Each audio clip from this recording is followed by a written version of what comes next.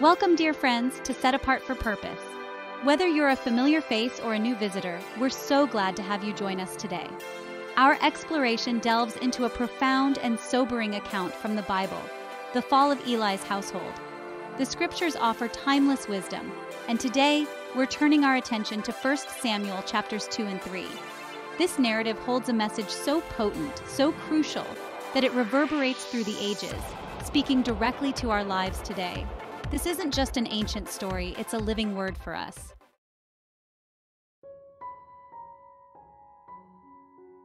Eli, a priest serving in God's presence, occupied a position of immense spiritual authority. One would expect his household to reflect the holiness and reverence befitting his calling. Yet, as we journey through this narrative, we uncover a tragic tale of unchecked sin and its devastating consequences.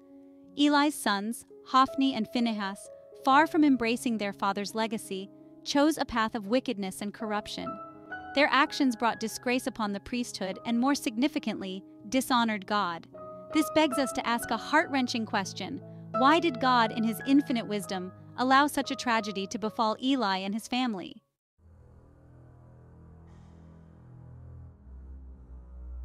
The book of 1 Samuel paints a stark picture of the depravity that had infiltrated Eli's family. His sons, Hophni and Phinehas, are described as worthless men who did not know the Lord. Their sin was not merely a matter of youthful indiscretion, it was a blatant disregard for God's laws and a deep-seated rebellion against his authority. Their rebellion against God's law had dire consequences, not just for themselves but for the entire nation of Israel.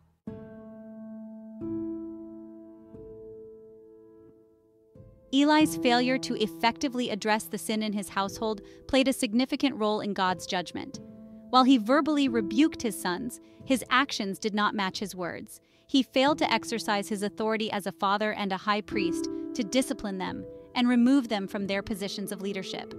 Eli's story serves as a sobering reminder that leadership, especially spiritual leadership, demands more than just words.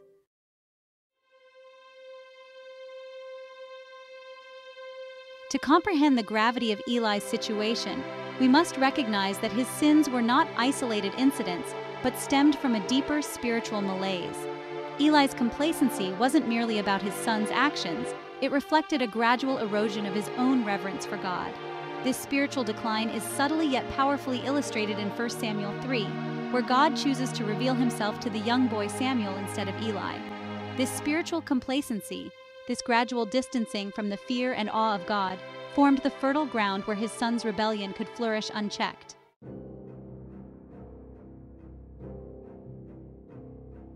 God, in his infinite mercy, did not remain silent as Eli's household slid deeper into sin.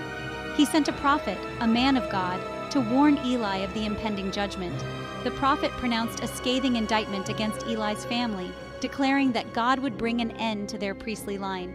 The prophet's message was a final plea for repentance, a desperate attempt to awaken Eli and his family from their spiritual slumber.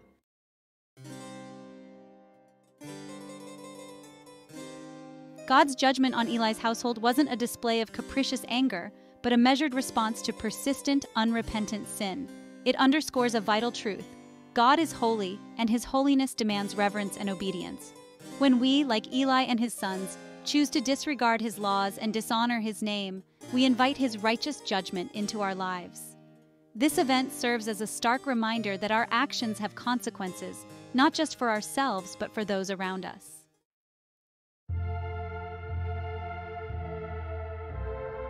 The story of Eli's house goes beyond a historical account of judgment. It unveils a fundamental principle woven throughout the fabric of Scripture: the paramount importance of upholding God's holiness.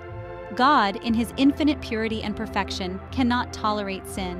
When we, like Eli's sons, treat the things of God with contempt, we not only disobey his commands, but we also disrespect his very essence. This narrative serves as a stark reminder that upholding God's holiness is not optional for those who claim to follow him.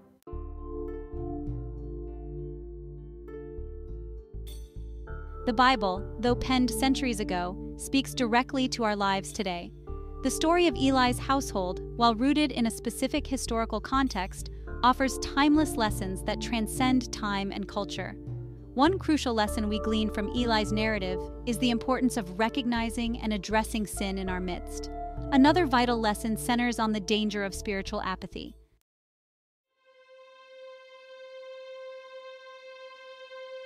The narrative of Eli's downfall doesn't begin with a dramatic act of rebellion, but with a subtle erosion of spiritual fervor. Eli, the high priest, entrusted with the sacred duty of leading God's people, had become complacent. This spiritual lethargy is evident in his lukewarm response to his son's blatant sin. The story of Eli stands as a stark warning. Spiritual apathy is not benign neglect. It's a slippery slope that can lead to spiritual ruin.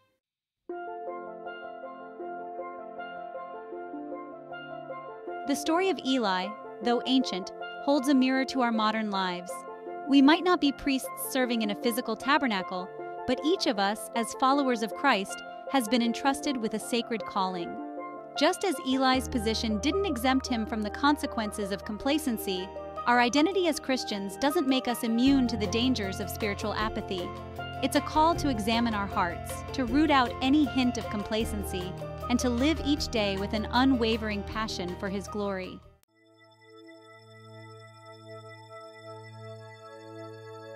Eli's failure to address the sin within his family serves as a poignant reminder of the importance of cultivating godly households. Our homes should be havens of righteousness, places where God is honored, His word is cherished, and His presence is felt in every corner. This commitment to creating God-centered homes begins with us, the parents. We are called to be the spiritual leaders of our families, modeling a life of faith for our children and creating an environment where they can encounter God's love and truth. This doesn't mean we need to be perfect or have all the answers. It does mean being honest about our own struggles, seeking God's wisdom in raising our children, and creating space for open communication about spiritual matters. It means establishing family traditions that prioritize God, regular times of prayer, Bible reading, and discussions about faith. It means making church attendance a non-negotiable, surrounding our families with other believers who can encourage and support us on our spiritual journey. Creating a God-honoring home isn't about legalistic rules. It's about cultivating an atmosphere where God is loved, His word is revered, and His presence is the foundation upon which our families are built.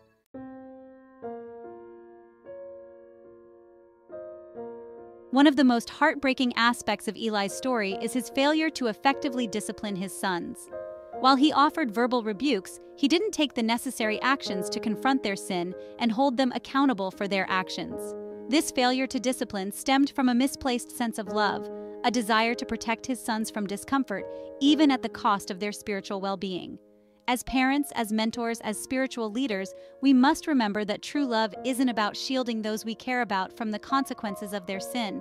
True love is about pointing them back to the cross, reminding them of God's boundless grace and mercy, and helping them walk in the freedom that comes from obedience. Discipline, though often unpleasant, is a necessary expression of love. It's about setting boundaries, establishing consequences for sinful behavior, and guiding our loved ones towards righteousness. It's about saying no even when it's hard, knowing that sometimes the most loving thing we can do is to allow those we care about to experience the natural consequences of their actions. This principle of loving discipline extends beyond the realm of parenting. As members of the body of Christ, we have a responsibility to hold one another accountable, to speak the truth in love, and to gently guide each other back to God's path when we stray.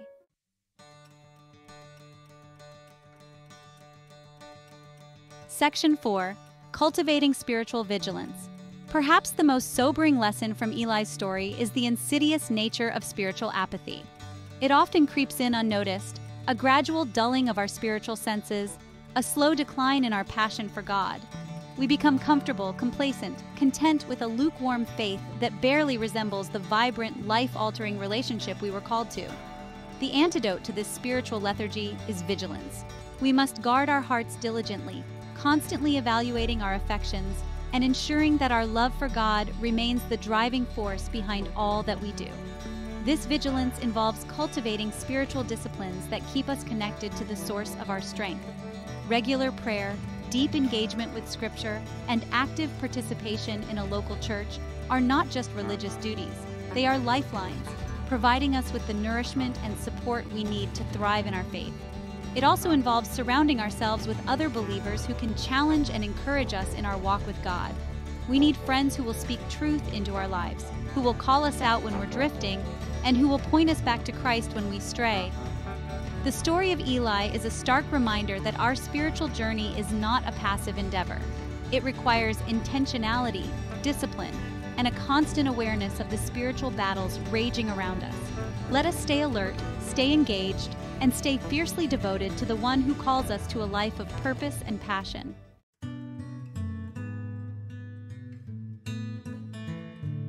Section 1. Safeguarding our hearts. As we reflect on the tragic downfall of Eli's household, the question arises: how can we, as believers today, prevent a similar fate from befalling us? The answer lies in understanding a profound truth. Our outward actions are a reflection of the condition of our hearts. Just as a tree bears fruit according to its kind, so too do our lives bear witness to the state of our inner being. Proverbs 4 verse 23 reminds us, "Keep your heart with all vigilance, for from it flow the springs of life." This means we must be diligent in guarding our hearts against the insidious creep of sin, the subtle temptations that can so easily entangle us. We must be ruthless in identifying and rooting out any attitudes, desires, or behaviors that contradict God's word and His design for our lives. This process of heart examination requires honesty, humility, and a willingness to allow the Holy Spirit to search the deepest recesses of our being. We must be willing to ask ourselves tough questions. What are the idols that compete for my affection? What are the areas of my life where I'm tempted to compromise with the world's standards? Am I harboring any bitterness, resentment, or unforgiveness that hinders my relationship with God? Safeguarding our hearts is an ongoing process, a daily battle against the world, the flesh, and the devil. But it is a battle worth fighting, for the purity of our hearts determines the course of our lives.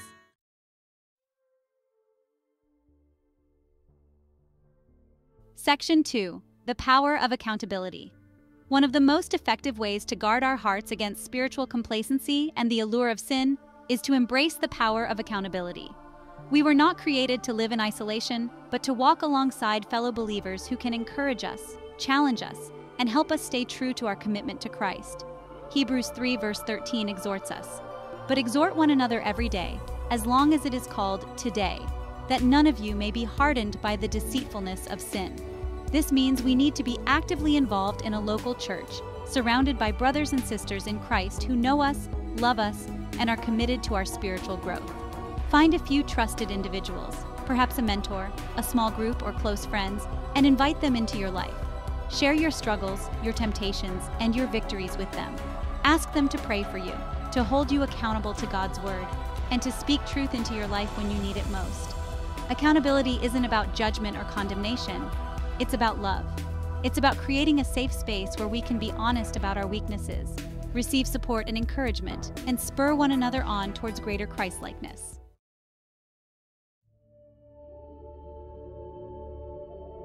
Section 3. Raising a godly generation. Eli's failure as a father holds a sobering lesson for parents today. The responsibility of raising children in the nurture and admonition of the Lord is a sacred calling, one that demands our utmost attention, intentionality, and reliance on God's grace. Our children are not just our biological offspring. They are gifts entrusted to us by God, precious souls for whom we will one day give an account. Deuteronomy 6:6-7 instructs us, "And these words that I command you today shall be on your heart. You shall teach them diligently to your children, and shall talk of them when you sit in your house, and when you walk by the way, and when you lie down, and when you rise." This means that faith should not be relegated to Sunday mornings or bedtime prayers. It should permeate every aspect of our family life. Create a home where God is honored, where His word is read and discussed openly, and where prayer is as natural as breathing. Be intentional about discipling your children, teaching them God's truths, modeling a life of faith, and answering their questions with honesty and age-appropriate explanations. Remember that our children are watching us. They learn more from our actions than our words. Let us strive to live lives that reflect the love, grace, and truth of Christ, so that our children will see in us a faith worth emulating.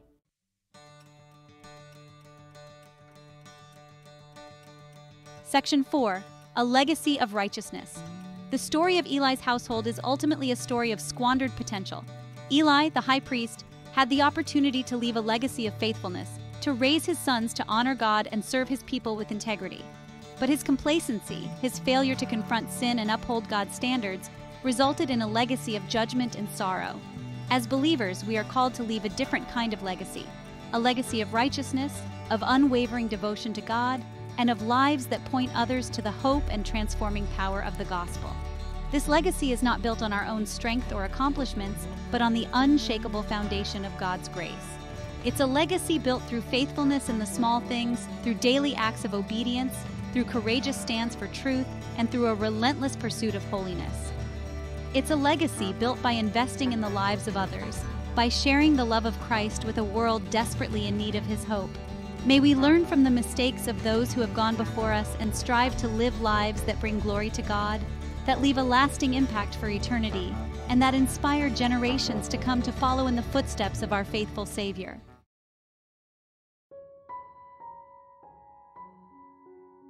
Section 1. The High Cost of Apathy. The fall of Eli's household stands as a stark monument to the devastating consequences of unchecked sin and spiritual apathy. It reminds us that God's blessings are not unconditional. They are intimately tied to our obedience and our willingness to honor him with our lives. The narrative challenges us to look beyond the surface and confront the subtle ways complacency can creep into our own hearts and homes. Eli's story highlights the danger of allowing our roles, whether as parents, leaders, or simply followers of Christ, to become mere routines devoid of genuine love for God. When we lose sight of his holiness, when our hearts grow numb to the gravity of sin, we pave the way for spiritual decay, not just in our own lives, but also in those entrusted to our care. This narrative is not a condemnation, but a call to vigilance. It compels us to examine our own hearts, to root out any hint of complacency, and to fan the flames of our first love for Christ. It reminds us that our walk with God demands constant attention, a daily surrender to his transforming power, and an unwavering commitment to reflecting his holiness in a world shrouded in darkness.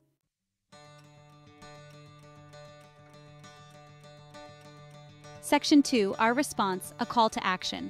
Friends, the story of Eli's household is not just an ancient tale, it's a potent reminder of the choices we face each day. Will we, like Eli, succumb to the seductive lull of complacency, allowing sin to fester and our love for God to grow cold?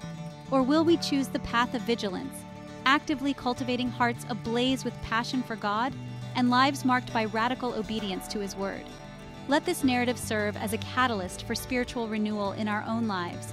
Let us commit to guarding our hearts with diligence, surrounding ourselves with godly counsel, and raising a generation that treasures God's word and reflects his love to a world in desperate need of his grace. If this message has resonated with you, we encourage you to share it with others. Use the comment section below to share your thoughts, your struggles, and your commitment to living a life that honors God. Let's spur one another on towards greater Christ-likeness, building each other up in love and truth. And as always, don't forget to like, subscribe, and hit the notification bell so you never miss a video from Set Apart for Purpose. Until next time, may God bless you and keep you.